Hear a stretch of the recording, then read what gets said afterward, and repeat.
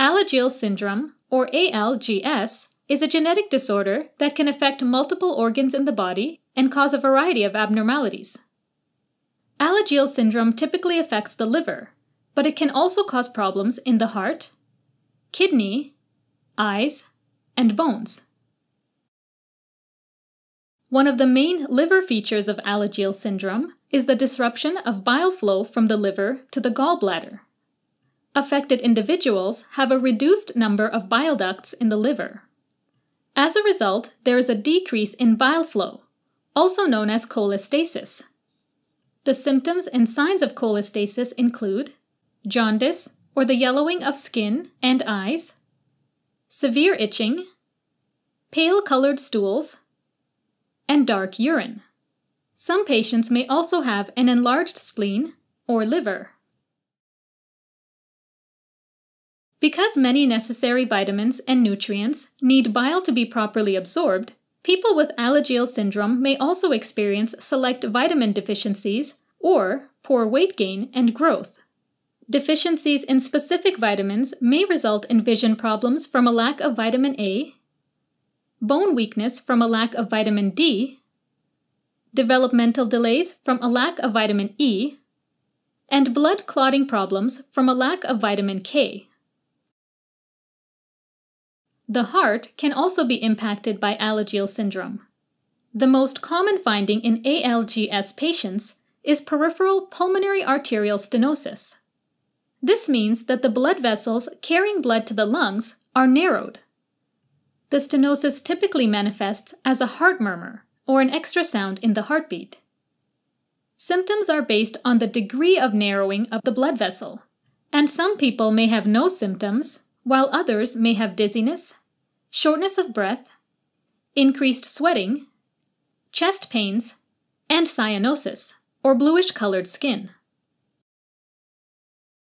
Children with Alagille syndrome may also have congenital heart defects, or heart problems that one is born with.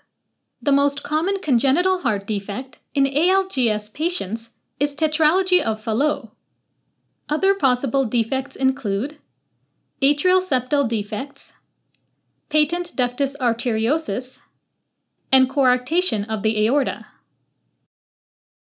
Congenital heart defects may result in dizziness and fainting, fatigue, shortness of breath, swelling in the hands, cyanosis, and developmental delay. There are many distinct facial features that are characteristic of Alagille syndrome. These include a broad forehead, deeply set and widely spaced eyes, and a pointed chin. In the eyes, Alagille syndrome can cause a thickened lining of the cornea, called posterior embryotoxon. This finding should not affect vision. Some patients may have irregularly shaped bones in the vertebrae, called butterfly vertebrae. Other symptoms include abnormalities in the kidney or pancreas, stenosis of other blood vessels throughout the body, and mild cognitive impairment. Most people with Alagille syndrome have a mutation in the JAG1 gene. However, some patients have a mutation in the NOTCH2 gene instead. These mutations are inherited in an autosomal dominant manner, which means only a single copy of the mutated gene is necessary to cause the disorder. If a parent carries the mutated gene, there is a 50% chance that they will pass the gene onto each of their offspring. However, about half of Alagille syndrome cases are caused by a de novo mutation, meaning they arise on their own and are not inherited. Diagnosis of Alagille syndrome is primarily based on an individual's symptoms and signs.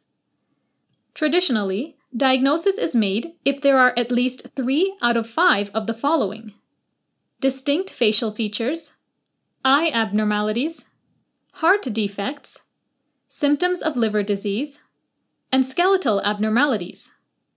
If ALGS is suspected in a patient, a liver biopsy is done to look for a decreased number of bile ducts. The diagnosis can be confirmed if genetic testing identifies a mutation in the JAG1 or NOTCH2 gene. but some patients do not have a mutation in one of these genes. Treatment for Alagille syndrome varies depending on the specific symptoms. It will often require a coordinated effort within the individual's care team, including pediatricians, gastroenterologists, cardiologists, and others to monitor symptoms over time. Supplemental treatment with vitamins and nutrients can help with growth problems. In some patients, the drug ursodeoxycholic acid can be prescribed to improve bile flow. Severe itching can be improved through adequate hydration of the skin, as well as some treatments including antihistamines, rifampin, cholestyramine, and naltrexone. Some affected infants and children who do not respond to dietary and drug treatments may require a surgery known as partial biliary diversion to increase bile flow. In cases of severe progressive liver disease, liver transplant may be required. For those with confirmed diagnoses, genetic counseling is suggested to evaluate and understand family risks. Alright, as a quick recap, Alagille syndrome is a genetic disorder that is mainly characterized by liver disease, heart defects, and distinct facial features. Affected individuals may also have eye findings and skeletal abnormalities. Alagille syndrome is diagnosed through clinical signs and symptoms or molecular genetic testing. Treatment for Alagille syndrome requires a coordinated approach that targets the various symptoms of a particular individual. These treatments include supplemental feeding, drug therapies, and sometimes surgery.